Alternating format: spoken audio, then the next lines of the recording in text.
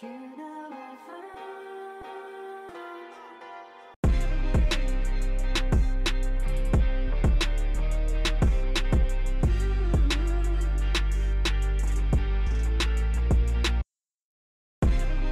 This is what overcoming adversity means to me.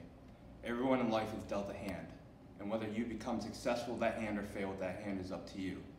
Not everyone gets a good hand, and not everyone gets a bad hand, but each person in their life has the expectation and the responsibility to do what they can with their life. Overcoming adversity means to climb hills as well as tiny hills to get where you want to go. Not everyone has to try as hard to get to that goal, but eventually it depends on how bad you want it to achieve that goal. What does overcoming mean to me? Overcoming adversity to me is when your back's against the wall. You just have to scratch and claw and fight to get your way back to where you want to be. Everyone is given a situation in life. It could be good or it could be bad, and it's how you respond to it and it's how you react to it. You can put your head down and grind and try to fight and get back, or you can shy away from the adversity. And I think those who can handle adversity and push through it and work to get back where they want to be really have found a lot of success with that. People at Augsburg University overcome obstacles in many different ways. Students from all types of background, whether that be war-torn countries in Africa, Asia, and South America, to students in the Step Up program who overcome the biggest problem of addiction. People at Augsburg come from all walks of life. But the thing is here, we are all one. We are all one family, we stand as one, and together we will be one. I see people at Augsburg University overcome adversity. There's many situations on our football team here with guys coming from different backgrounds. We have guys in the Step Up program. This is just a melting pot, and I feel like at Augsburg, you're around guys are from different backgrounds, which introduces you to new stuff, which kind of opens your mind as well. I think seeing the guys who come from low-income families, who are first-generation college students, who have to go to the adult undergrad program, which is all-night school, I think seeing that is really inspirational to others who may not be in that same situation. So I think being around those kind of guys and seeing them overcome what they have to go through gives you motivation as well to get through what you're going through, which is probably not as nearly as much as what they're dealing with. So I think that's really inspirational. It's awesome to be around those kind of people, and I think that really motivates guys around them.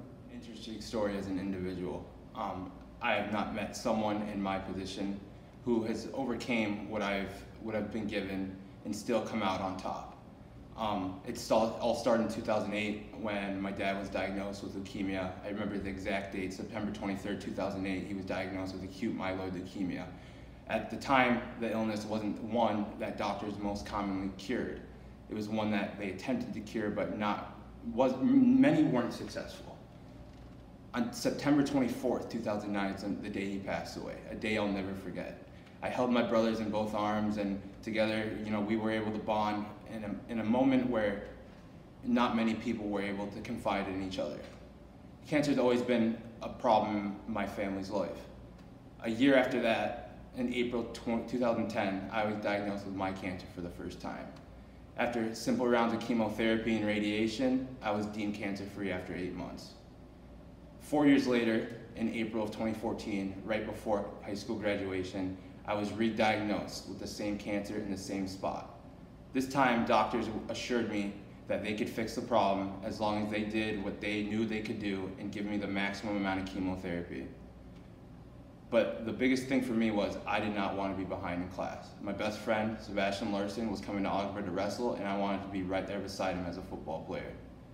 So I committed. I came to Augsburg and underwent my first year of chemotherapy, and I sat out as a football player. Coach Haggy assured me the whole time I would be a part of the team, and there was nothing I wouldn't do for that man. After 9 months of chemotherapy, 90 days in the hospital, and extensive missing of classes, I came out on top. I finished my chemo, I was able to attend class full-time with no problems. Fast forward 4 years later to my senior year in college. April 2018, the same cancer came back for the third time in the same spot. This time doctors assured me that there was nothing they could do other than remove the ear. I didn't care what they said, all I wanted to do was play football. So in April of 2018, I underwent a procedure to remove my right ear, and I was able, in that August, to play my last year of football. There's nothing I wouldn't do for this Augsburg football team. I committed my life to playing football, and I'll always be a football player. Everything I've done, everything this school's done for me has gone above and beyond expectations, and I don't think I'd be where I am without this school. We are Augsburg, here we stand. University is, I feel like I've always had to try to prove myself with school and sports, everything I'm doing. I started off at a junior college in northern Minnesota, Itasca Community College, where I was surrounded by a great group of guys, great group of coaches. But if you've heard anything about junior colleges before, it's a grind, it's a struggle. You're with guys from all over the country, from crazy different backgrounds, but I made friends that lasted a lifetime, and I think being there made me who I am today. Kind of taught me how to not take anything for granted. And then after that, I came to Augsburg, where I had a great junior year, around a great group of teammates, great group of guys. Had a pretty successful year, I thought. And then going into my senior year, the guys worked really hard in the off season. We were all fired up. The second game of the year, I tore my labrum, season-ending injury, which was really hard on me. I was really looking forward to going out the right way in my senior year with those group of guys.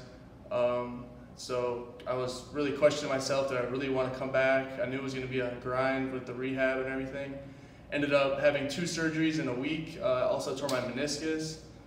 So I was going through some hard times, but I just kept thinking about goes back to last week, family and teammates around me, and they really kept me up, kept me motivated to get back.